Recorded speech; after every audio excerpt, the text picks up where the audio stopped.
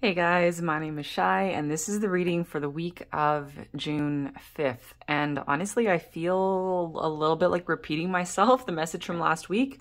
Not that I particularly remember 1 week ago, but I vaguely remember that the reading was about like space and silence and stillness and kind of being in that liminal space. It's liminal space. It's liminal space time is what it is. And I'm really, really feeling that. I have been... So part of it is Mercury retrograde back into Taurus and then stationed and then turned around. Mercury is moving forward now, so the energy is starting to shift, but Mercury is still in Taurus for like another week or so, finishing that up, and Mercury is having another trine to Pluto at the end of the week on Friday. That'll be like the third and final trine of this go around. So it is starting to shift, but we're still kind of... sitting in the silence and sitting in the stillness, right? From the Mercury and Taurus and the Mercury turnaround thing going on. And I actually, like, for me, it's been playing out. I've been doing a ton of like behind the scenes kind of work on different projects, you know, kind of related to this type of stuff, right? And I sat down to make a video twice this week, and I couldn't get it off the ground. Like I couldn't speak, like I couldn't speak at all. I'm pretty used to tripping over my tongue, right? But this was like really bad. I couldn't get anything out. Nothing was like being communicated properly. So I just kind of threw in the towel and was like, okay, this is a week for silence and stillness. Spent a lot of time just sitting around in stillness. And yeah, this is totally a repeat message from last week, isn't it? About this silence and stillness in this liminal space can feel like disconnection, loneliness, deprivation, and lack to some people.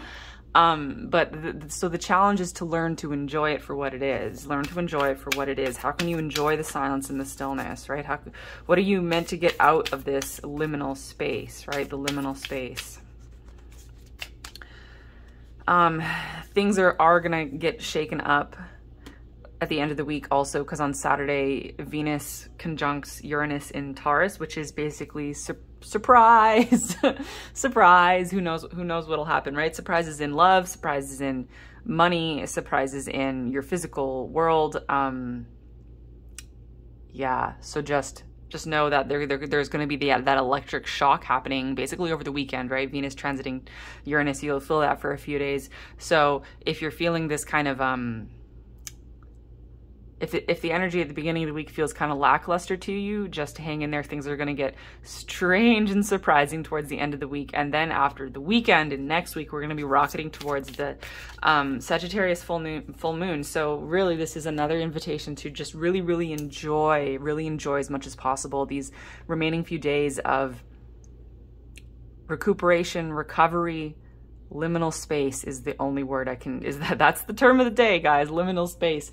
Because think about it, it's going to be the Sagittarius full moon, and then we're going to be already heading into another solstice, if you can even believe it. So yeah, this is a time for just inner work and getting reacquainted with yourself and just sitting in the silence of your own mind to perceive whatever appears in front of you. And I didn't even really, I hadn't even looked at the card yet, because a lot of the time when I'm reading, doing readings, I'm staring off into space. Like my eyes are open, but I'm often like looking out the window off to the side. My window's over there, or I'm looking at my bookcase over there, or I'm looking up at the ceiling.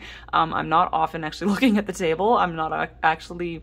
I don't often look at what I'm doing in life in general. That's like a disconnect I have with my mind and body. I'm not looking at what I'm doing. So I didn't even look at this card, but I was talking about exploring your inner space, right? And this is internal explorer. So yes, exactly that. This is the week for exploring the inner realms, because things will be... there's like a reason for it. There's a reason for it. There's something for you to discover within yourself. And this time is a gift. This time is a gift. And the trick is, can you find the gift, right? Can you understand how this period of your life, no matter how you're feeling, no matter how you're vibing, no matter what is going on around you, this period of time is a gift. And the challenge is yours to discover what the gift is, right? And to really just learn to enjoy it for what it is. That's what this is. Enjoy it for what it is. Enjoy it for what it is. It's like, imagine you go to a club, and maybe you don't typically go clubbing, but you know, your friends are dancing, you know, and it's like you could, if you go to a club and you don't like the environment, you don't like the music that's playing, you could either like sit in the corner and kind of just wait until you can leave, or, you know, you can knock back a couple of drinks, hit the dance floor, and just let loose anyway, right? If you find yourself in a situation like that, it's like make the best of it. Find a way to just enjoy whatever there is to enjoy. Even if you don't like the music, just dance to it anyway, right? Find a way to dance to the music even if you don't particularly like the music. Just find a way to let your body move to the music in whatever way you can, right? So whatever is going on this week, it's find a way to just enjoy it for what it is anyway, even if you don't particularly like it. So I think, I mean, what else can I say, right? The stillness card came out.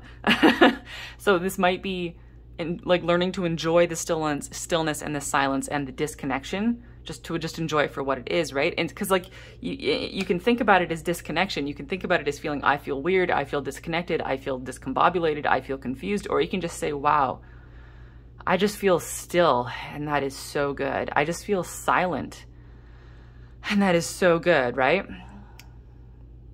Enjoy whatever you have to enjoy that is right in front of you.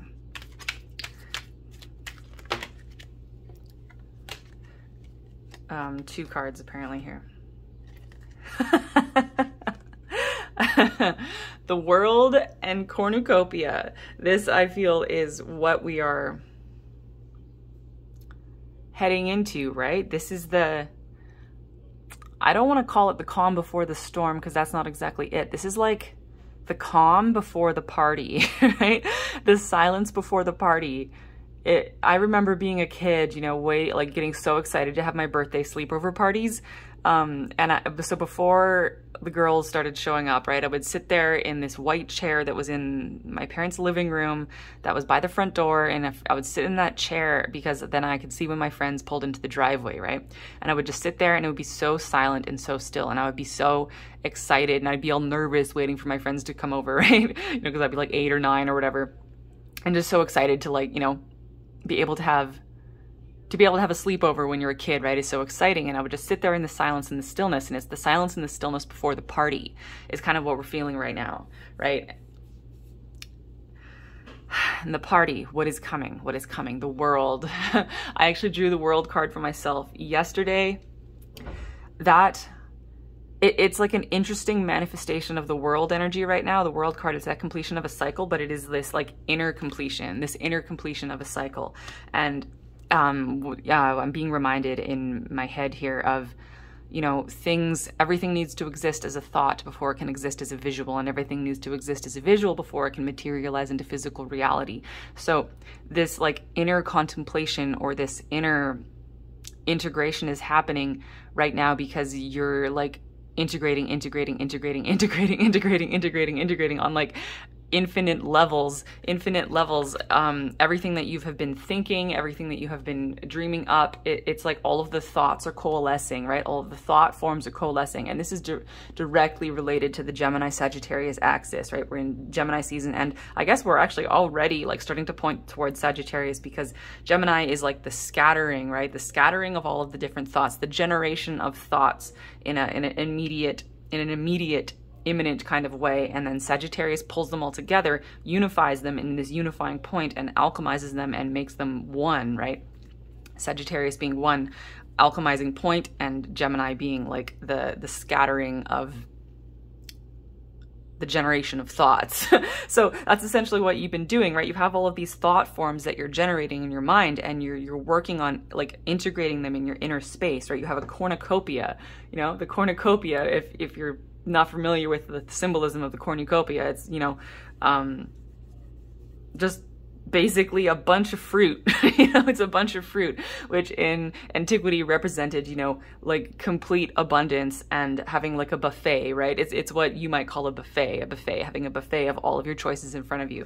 So that's what you're integrating, all of these things you've been imagining and thinking and dreaming, and they're coalescing, right? They're coalescing in the void of your own consciousness. The thought forms that you have been generating are coalescing in the void of your own consciousness, and that is coming into completion or into fruition or into manifestation around the Sagittarius full moon. And then that's even going to be rocketing us into the solstice, which I haven't really started thinking about yet, but that's like, we're leapfrogging ahead, right, through these like peak points of energy. And right now it's kind of in a lull of energy, right? The beginning of this week especially is this lull point of energy, but it's not like it's not really a low energy state at all. Like, sometimes, you know, you can feel like high energy, low energy, and high energy, low energy, but right now it's that the energy is internal, right? Instead of all this external energy, the energy is internal. Man, especially for me, right? Especially for me, me, because the sun is in my 8th house right now, right? So when you have 8th house transits, everything gets really internal and you kind of want to hide from the external world, and things get really spiritual. So this is kind of being compounded for me. And for anybody who's having any kind of 8th house transit, or a transit to the very bottom of your chart, like through the IC, the nadir, right? The bottom, the 3rd house and the 4th house, that kind of thing, and 12th house transits, stuff like that, right? If you happen to be having like 5th house transits or 10th house transits, right, you could be feeling this more, expressing this, like experiencing this in the concrete outer world. But if you happen to be resonating with my videos, right, whatever I'm feeling, it doesn't really matter what is influencing me. If you resonate with the video, then that's what you're resonating with, right? If you're resonating with the message, then you're resonating with the message. So I'm feeling this largely as this integration of thought forms that are soon going to be born, right? Integration of thought forms that are soon going to be born, being born out of the stillness, being born out of the stillness. Oops. And I'm wrecking everything over here. I think I want to keep this video pretty short, but I want to get some tarot cards.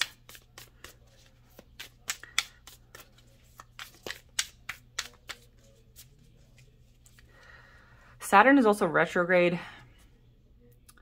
Man, I have been trying to make a pick a card reading on the Saturn retrograde, but it just hasn't, like, I haven't been able to do it. It's strange. It's all of this liminal inner energy. It's like getting hard to like materialize. So I'm sharing that because if you are trying to materialize something, this is like not the week to be trying to materialize something. Like, that's coming. It's going to come. It's going to like burst out of you, right? Anything you're trying to manifest or materialize or accomplish or achieve, don't push it, right? Do not push it. That is not the way, like, that's not how it's going to work out right now, right? This is like, if this is the week for you to manifest or materialize something, it's going to just be like pulled out of you. It's like you'll just have this like feeling come over you. If you know, imagine you're trying to write a book. If you try to force yourself to write the book, it will never happen. But if it's going to happen this week, you'll just like find yourself sitting down and it'll just like pour out of you, right? So it's this really this feeling of creativity being pulled out of you, That's how things are going to flow, if it's going to flow.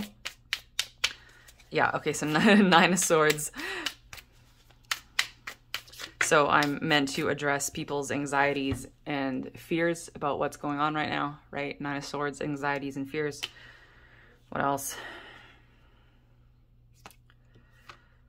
9 of Swords, 6 of Pentacles, 2 of Pentacles. So the antidote to your fear and anxiety is, I mean, you got 2 cards of this balance and the Magician, right? 2 cards of balance and the Magician. What are you afraid of right now? What is there to be afraid of right now?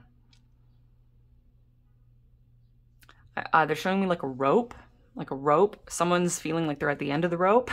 Someone feels like they're at the end of the rope. Maybe several someones, right? So this is a specific message for people who are feeling like they're at the end of the rope, or feeling like they're at the bottom of the dark pit, right? If you're at the bottom of the black pit of despair, or are you feeling like you're at the end of the rope?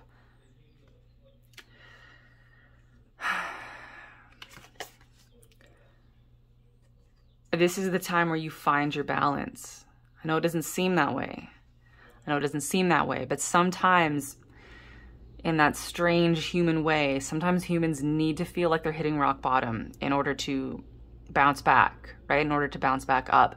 Because if you're at the end of the rope or you're at the bottom of the pit, it's because there's something you need to surrender, and you just haven't been able to surrender it for whatever reason. And that's okay. It's okay that you couldn't surrender it until now. But that is why your soul takes you to the end of the rope or to the bottom of the pit, or to the edge of the knife. That's why your soul takes you there, so that you will finally be able to surrender whatever it is that you need to surrender. And it's like surrendering ideas of having to achieve. It's surrendering ideas of having to do more. It is surrendering the idea of having to do anything, right? It's surrendering the human paradigm. It's like, I'm seeing someone just like bending their head over and like emptying their mind, right? So much about, okay, so the thing that's not working, what are you trying to do and it's not working? If you've been trying to do something and it's just not working, and no matter how often you ask, you just keep getting the message to surrender, and no matter what you do, it's just never enough, and no matter how hard you work, it just never works. There's a mindset. It's going to be different for everybody what the mindset is, right? Or like what the thing is that you're trying to do. The thing that you're trying to do that isn't working, that in and of itself is the message. What isn't working? It's not working because it's not going to work. It's not working because it's not going to work. So you need to surrender the way that you've been operating. Whatever you've been doing is not going to work. And it's not working because it's not going to work. You're like, now I'm seeing like someone like hitting a brick wall, right? You feel like this, like hitting the wall over and over and over again. You're not going to get through the wall by throwing yourself against it over and over and over again. And you can probably hear Saturn's influence here. Saturn and Mercury right now are squared. They actually had a turnaround thing when Mercury was stationing direct and Saturn was stationing retrograde, right? And Saturn retrograde just started. So they did this weird turnaround thing where they were square, and it was really kind of tense. So Saturn is hammering home these lessons about releasing something from your mind, right? Releasing a mindset, releasing a way of releasing the way you've been operating. So that's why I suddenly find myself, if you rewind this video, you can probably pinpoint the moment where Saturn's influence came in, right? Because I start getting like, you know, like more forceful in my speech, right? Especially contrasting to how I was at the beginning of the video. This is the Saturnian influence, and this is Saturn coming through to teach you, to help you surrender this. Saturn like desperately wants you to surrender this, because you will feel so much better when you surrender it, and you will not be able to move forward until you surrender this thing, right? There is something about the way you have been operating in your life, and there are these like deep subconscious programming, right? Thinking that you need to work harder, thinking that working harder will get you what you want, thinking that if you just finally do enough, you'll get what you want, thinking that if you finally just push yourself one more time, or if you finally like surmount one more obstacle, it's like this feeling of just like, if you just like, you're still trying, you're still trying to do more, and you're still trying to work harder. That can be playing out in many, many different ways, but that is the mindset that needs to be surrendered here. That is the mindset that needs to be surrendered.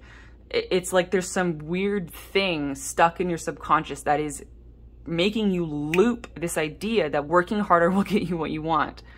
Working harder will not get you what you want. This is an idea left over from the descension cycle, right? You had to work hard in order to descend, right? Descension was really fucking hard, okay? In order to get your consciousness down here, you had to descend into extreme density and darkness, and it was extremely difficult, and you had to try, and you had to work, and you had to sacrifice, and you had to twist yourself into things that you're not. You had to shatter your consciousness. You had to push and squeeze and work to get down here, okay? So that's why you still have this programming, and that's why it's okay that you have this programming, and that's why you shouldn't beat yourself up about this, because it's a leftover of how you got here, right? And it was important for you to get here. You came here for all kinds of reasons or whatever, and now you're here, and now you need to ascend, right? And now you need to ascend. You're at the bottom of the rope, you're at the bottom of the barrel, you're at the bottom of the bottle, you're at the bottom of the pit. You can't come back up, right? You can't spiral up. You can't walk the spiral path of your own ascension with the programming from the descension cycle. So specifically right now, this week, it's letting go of those ideas of working harder, doing more, trying to become something you're not. It's like, no, all of that needs to drop away. And it's the Saturn retrograde. The Saturn retrograde is going to help you surrender that, because it's like you know, how many times can you hit the wall before you finally surrender it? That's why you keep hitting the wall, because like your soul knows that eventually you'll just, it can feel like giving up, right? It can feel like hitting rock bottom. But that's the moment of surrender, right? That's the moment of surrender. And remember, this is coming back to the original message, right? You can experience this as a shadow experience or as a light experience. It's up to you how you want to experience this. You can experience this like hitting rock bottom or like, and giving up, or you can experience it as, oh my God, it feels so good to surrender this and let it go. Oh my God, it feels so good to finally let this go. Oh my God, it feels so good to let this go, right? And then you can start laughing and smiling and you can rise, right? Those are two different ways of experiencing this same moment in your life, two different ways of experiencing the end of the rope, right? It's up to you how you experience it. You can make it as hard as you want, or you can make it as much of a relief as you want. Yes, that. So either way, it doesn't matter. It doesn't matter if you experience it as giving up and hitting rock bottom, or if you experience it as surrendering and letting go and relief, right? As relief. Now you can just be yourself. Now you can just be who you are. Now you can just be your own soul. Now you can just be your own point of awareness floating in the void, right? What a relief, what a relief, what a relief. Right? It doesn't matter. At the end of the day, it doesn't matter which way you go. It doesn't matter how hard you make this on yourself, because you're going to get through it. How do I know you're going to get through it? Because I've been there. I've been there so many times. I've been to the bottom of the black pit of despair. I've been to the end of the rope. I've been to the bottom of the bottle. All of the bottles, okay? I have so been there. I've been there so many times, and every single time, it doesn't matter how many times I hit rock bottom, you rise like the phoenix. You rise, you rise, you rise. And one day you rise, and one day you rise and you realize you're never going back into that pit, right? One day you get out of the pit and it's for good. One day you get out of the pit and the pit seals up. You fill it full of dirt. You never go back in the pit. One day that happens. And it doesn't matter when it happens, because you just keep pulling yourself out of the pit, right? That's just how you are. That is what you do. You are a soul. You are a consciousness. You are a shining ball of light in the universe. You can't help it, right? To some extent, you get to choose how hard this is on yourself, but at the end of the day, your soul will spiral. It's light. Your soul is light, and light spirals back to the source of light. So that's what happens. That's what you do. That's how this works. So I know that you get yourself out of this. I know you do. I know you do. That's how it works. I've been there. I've been there so many times, I can't even begin to describe. Okay. So I know you get out of it. I know you do. I know. And maybe that was the point of this video. Maybe I'm just meant here to hold space for one or two people this week, for the one or two people who are at the end of the rope or at the bottom of the pit. And so, and I am here transmitting my codes, because I have been there, right? I have already done this. I have been to the end of the rope. I have been to the bottom of the bottle. I have been to the bottom of the pit, and I have risen like the phoenix out of it. And I no longer go back into the pit. That doesn't happen for me anymore. I closed up the pit. I sealed up the pit. I don't go into it anymore. There is no more pit, right? There is no more pit. There is no more pit to descend into. There is only floating up in golden spirals into the clouds and into the light. That is all we do now. That is all we do now. And in this video, I'm transmitting my codes of the path I have already walked, so that if you are open to it, you can even say yes. If you would like to receive my light codes that are relevant on this, right? If you want to receive my relevant light codes, just say yes. Just say yes. And they'll be transmitted. They'll be installed into your light body. I mean, you don't need my light codes. You don't need them. You can get them yourself. You don't need to get them from me. But I'm offering them. That's what I do in every single video, even when I don't talk about it, right? In every video, what I'm doing is I'm offering light codes and I'm transmitting energy. And, that's like, I do that just because it's like a helping hand, right? It's a helping hand, like the Six of Pentacles, a helping hand. It's just a little bit of assistance. It's a little bit of a shortcut. I received different types of assistance and different types of helping hands and different types of shortcuts when I was climbing up out of the pit.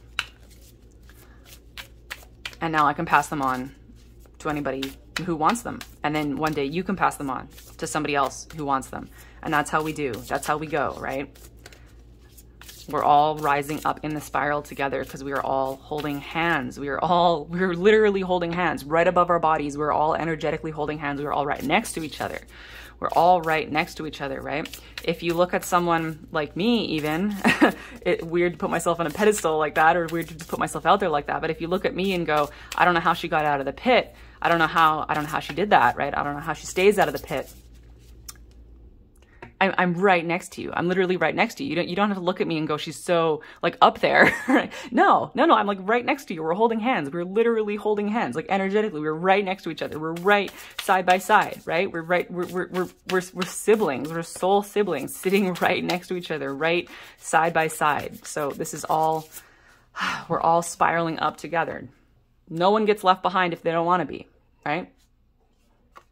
No one left behind if they don't want to be. If you want to come, if you want to spiral on up with everyone else, then you spiral on up. All you got to say is that you're spiraling on up with everyone else who wants to spiral on up.